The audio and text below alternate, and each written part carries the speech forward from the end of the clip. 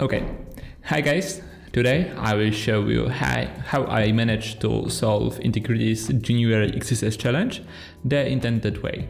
So first, I always start with source code inspection. I look into source code of the page, and we know that our main goal is to pop an alert on this page, which means we can execute arbitrary code, and also we have to alert the content of the flag. So there's nothing interesting besides the script that we see here, but we'll take a look at it from DevTools. In the DevTools, there is sources tab. You can select the script that we want to view. It's like an editor in DevTools. As you can see, the file is not that long, it's only 38 lines of code. First, what the script does, it takes the parameters, it parses it, and then it takes the R parameter from the URL and it creates a global variables with name R. Then it iterates over document and window, and it iterates over all variables that are in object document and in object window. If the variable is type string, it checks if the string contains word JavaScript. If it does, it will remove it. So if you want to see what variables are checked, we can write some JavaScript code. So let's do object.keys in window. So as you can see, guys, there are a lot of properties in this object, but not all of them are string type. And also we can do the same for document. And in the document there are less things. For example, there's location. Yeah, so that's all. Then it creates an event that will be fired when the pages load. And what it does, it takes all the links on the page, the anchor tags, it iterates over them, and it creates on-click event on each of them. If user clicks on the link on the page, it will execute the function instead, and it will prevent default, which means you won't be redirected to the page that the link points to. There is a line if the R, the variable that was defined at the beginning, is not undefined, which means if there is some value, it will execute the save redirect function with that value. The main function of the challenge is save redirect. It's quite interesting. So what it does, it takes as a parameter the URL. First, it checks if the URL contains a couple of characters. If we don't understand what the regex means, we can copy that and open it in the regexer. Paste, and as you can see, the regex mean the characters cannot be lower than, greater than, so it cannot be space, single quote and double quote. So then if the URL contains one of the characters, it will alert invalid URL. If the URL provided does not contain these characters, then it will go into this if body. There it will first create a timeout that will be called in 5 seconds, and then it adds to the inner HTML some pop-up. As you can see that the URL is put into HTML, so you probably are thinking that, oh wow, what an easy XSS, and yeah, we'll use that to execute code on that page. We have to bypass the verification here, but we'll do this later. So let's take a look what happens after the 5 seconds when the timeout finishes. It will check if the URL starts with HTTPS, If so, it will just redirect to the URL. If no, it will redirect us to the location of window origin parameter, which for this page is origin is challenge. It will add the specified URL. So it is the URL will be treated as path in this location. And if you are not redirected, it will show an error for you. So we can identify all the things in this code that can lead to XSS. So as I mentioned before, one thing is the inner HTML and another is the window location. We know that we can't simply put the script tags into URL. We can first try with the R parameter here. We'll add the breakpoint in this function. Okay, I will refresh that. Add again it. So I added breakpoint at this moment. And as I said before, if the R is defined, and it is because we set the parameter in the URL, the function save redirect is called with the value we provided. We can step further, can observe all of what I said, and we are redirected to this path. We can set another breakpoint in the sync, so we won't be redirected after the 5 seconds. The popover should be created. We can look for it in the HTML. And actually there is a popover there at the top, and there is our payload in the ref attribute. How can we escape the attribute? As you can see, there are no quotes there, so we could do some injection. We could inject arbitrary attributes to that link. So how we can do that?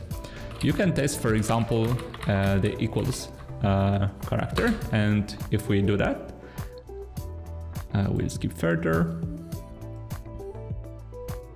As you can see, nothing spectacular happened. We still have only one attribute, which is ref. So we can test other characters, for example, the new line, and we can use burp for that. The community edition will be enough. So we can create a new line here, and as you can see, there is only new line, and we can encode it as URL. And what happens if we put it somewhere in the string? Again, we hit the breakpoint, and as you can see, there is a new line between those strings. We go further, and something really interesting happened. The string is split in half, and we injected attribute, which with the name and value. It is a pretty important thing in this exploit, and we'll use it later. And yeah, we are redirected to this value. Another part of the challenge is quite tricky. So we have to use the information if some attribute in window or document object contains word script, it will be removed.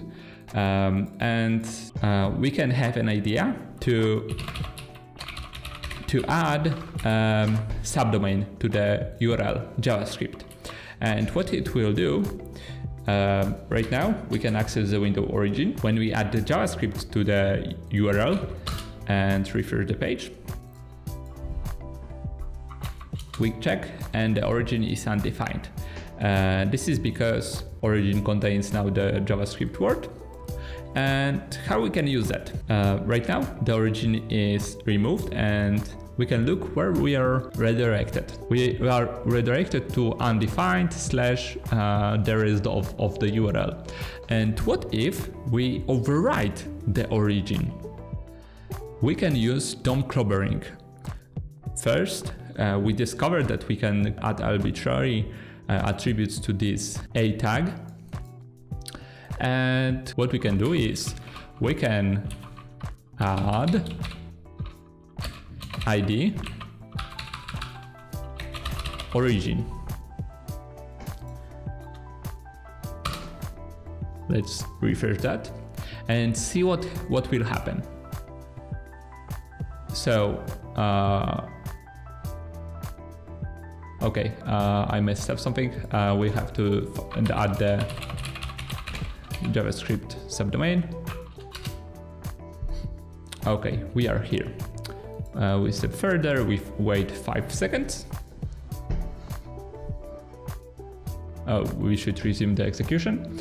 And let's see, window origin right now is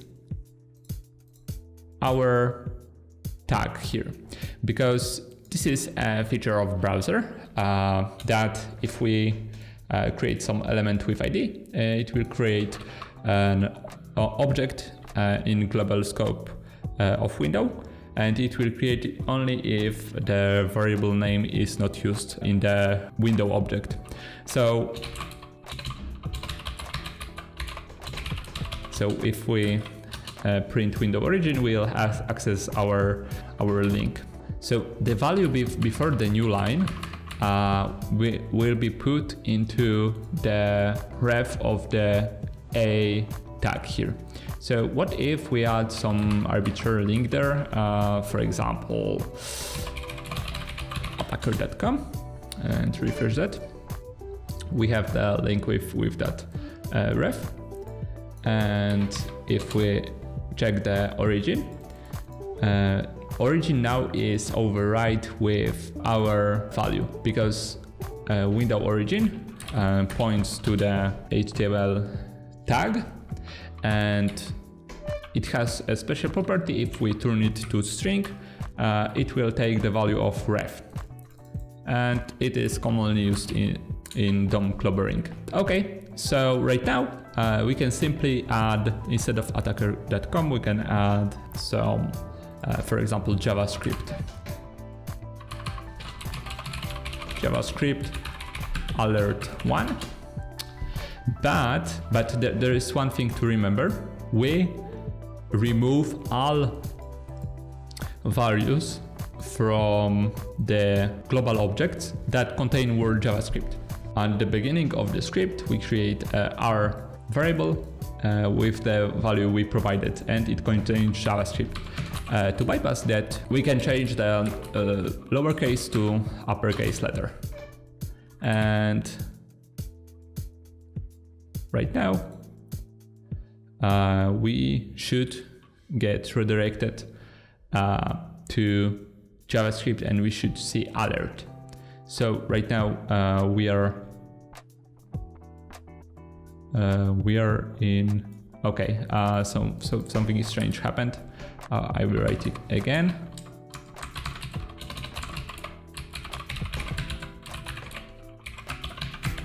JavaScript alert 1, and we wait 5 seconds, and we are here.